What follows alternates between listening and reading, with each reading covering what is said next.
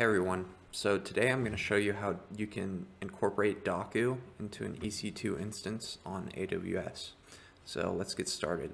I just signed in to AWS and this is the management console you'll first get taken to. So I'm going to click on EC2. And up here in the top right, I'm going to launch a new instance. And then type Ubuntu into the search bar. And you can use a different OS, but I'm going to use Ubuntu. And then I'm going to use micro, review and launch, and then in security groups, I'm going to edit that and then add HTTP in there. And then this is good. And I'm going to do the same for HTTPS.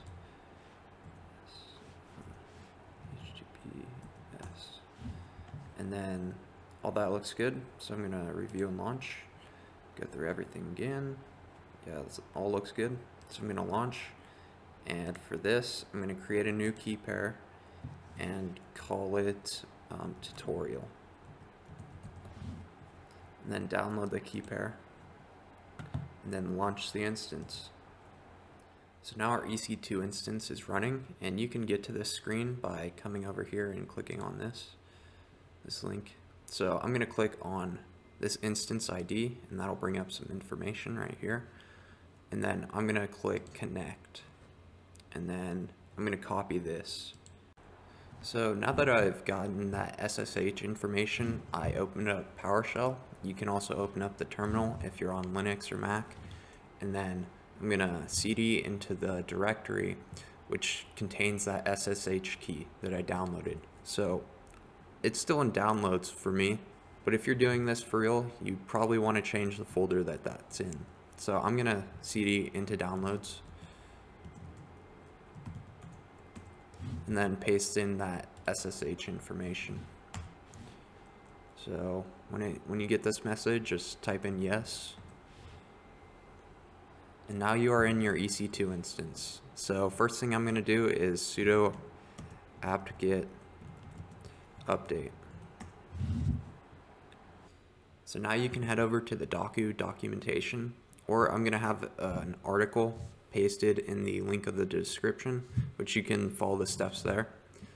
And then here you'll see for Debian systems, install via apt-get. So I'm going to click here and then just follow these instructions, copying and pasting.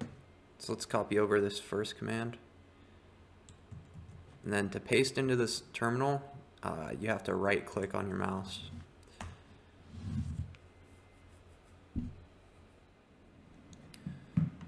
So now that that's done, let's do the second command.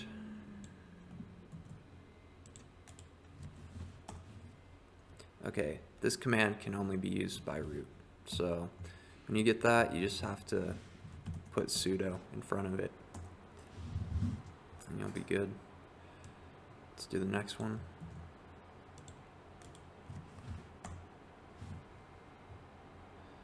Now this one.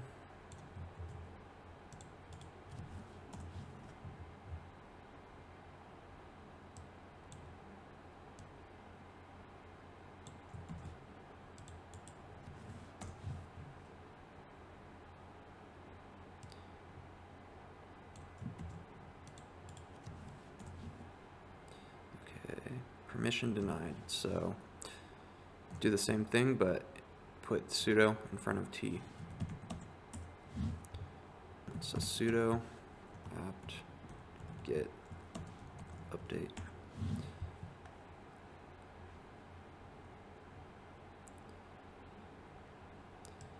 And then install Dokku. So sudo and yes.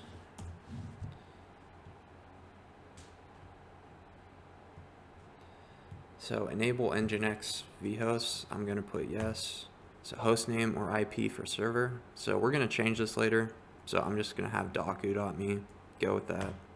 Enable vhost based deployments. I'm going to go with yes. And then for this stuff, I'm just going to accept. Then when you get to this screen again, I'm just going to click OK. Okay, with that finally installed, let's do the last line here.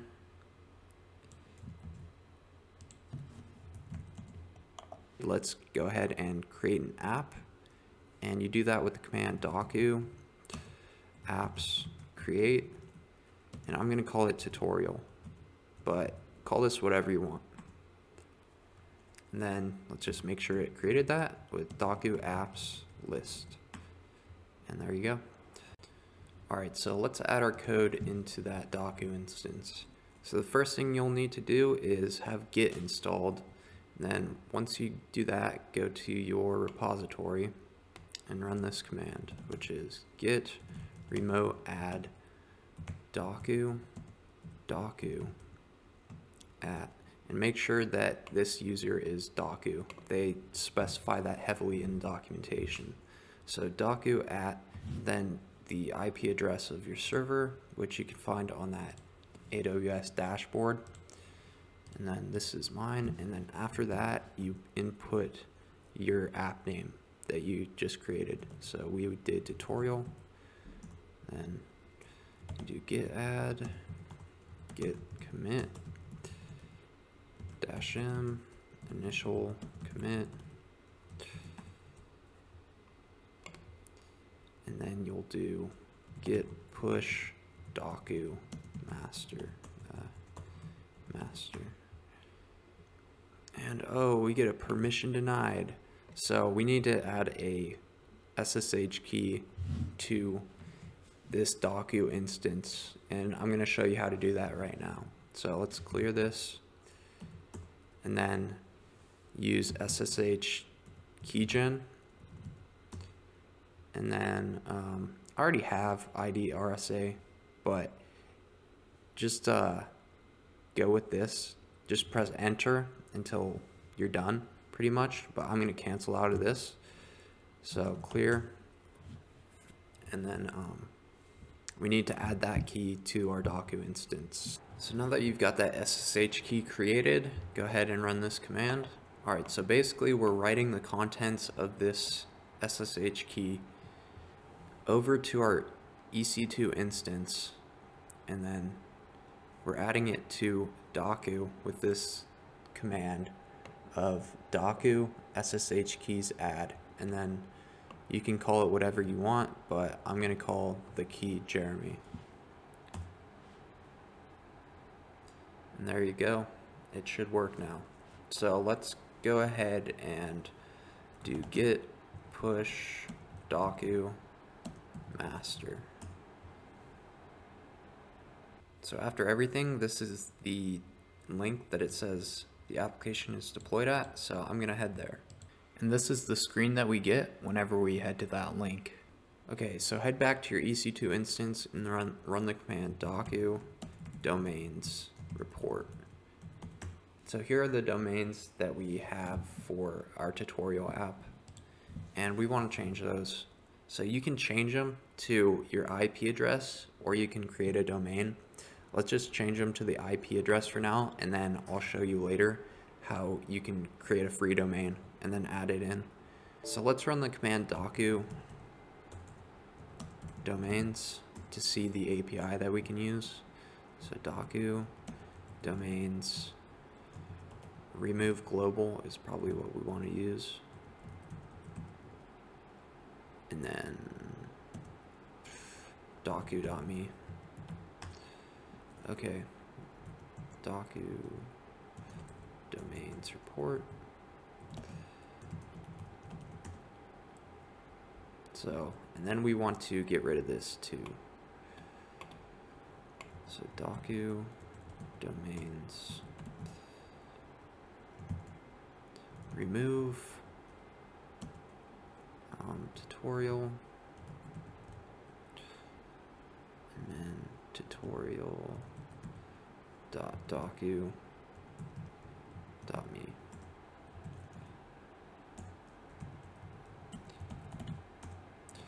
So with those removed, what do we want to add there? Well, let's add our IP address. So I'm going to go to the AWS EC2 instance and copy that over. the public one, that is. So Dokku domains add dash global. So now that it's added globally, let's also add that for the vhost domain. Dokku domains add tutorial, and then that. So when you go to your IP address, you get this, but this is only happening because we're using the HTTPS protocol. You need to use HTTP, and you'll see that there's your app right there. And also, if you're not getting this, just try and restart the Dokku instance and it might work. If you're using Node, make sure that you have a start script in the package.json file. So now we want to enable HTTPS. So let's go to a website called freenom.com and get ourselves a free domain. So the weird thing about this is that if you type in a domain name and check for the availability and go like get it now, it'll all say not available. But if you type in that same domain name with the extension, it'll be available all of a sudden. So go to checkout.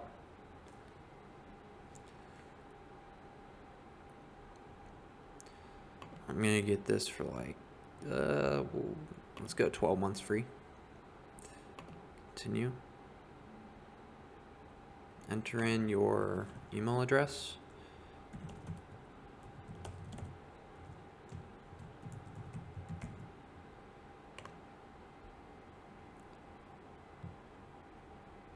Okay.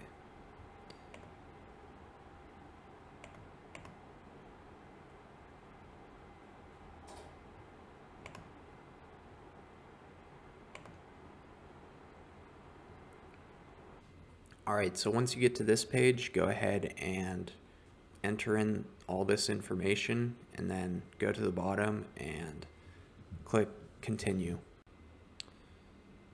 So now that you're on this page, go click here to go to client area. Okay, you get the 401. So just go back to freenom.com and go back here. So just go back to freenom.com and sign in with the email address and password that you just created.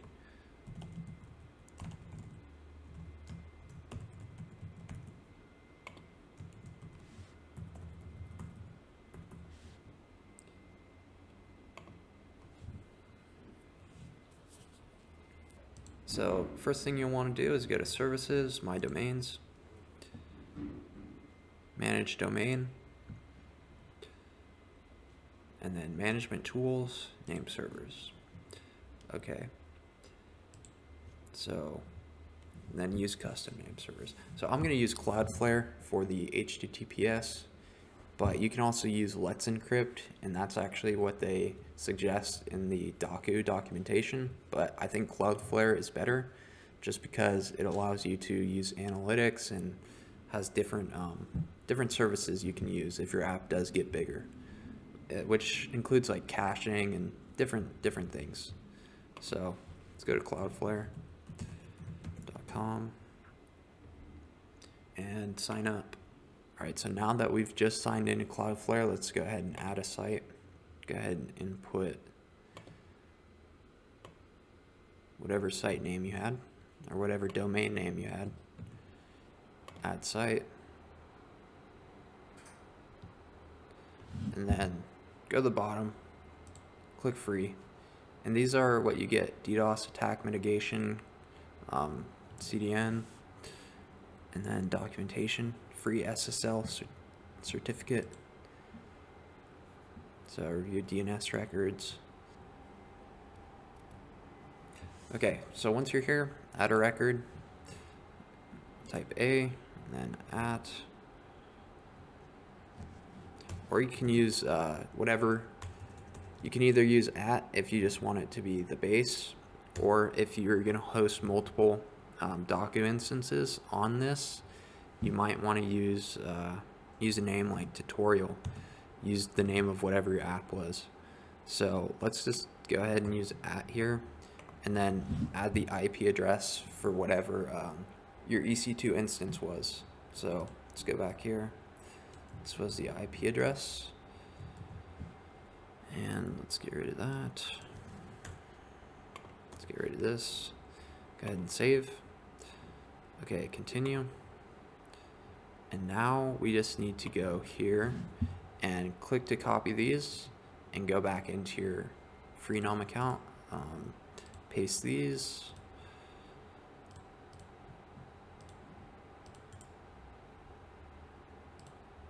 And then change name servers. And then let's say done, check name servers, and then configure recommendations. Apply recommendation here, and then enable auto minify, apply that. And then let's go to overview page. So that should be getting set up. Now we need to go to our Dokku instance and change out those domain names. Okay, so let's do the command Dokku domains set -global, and then the name of your domain, node.jsapp.tk, and then Dokku domains report.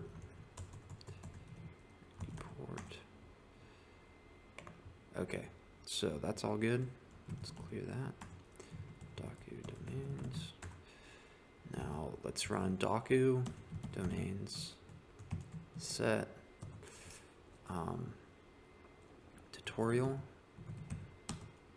and then node.jsapp.tk.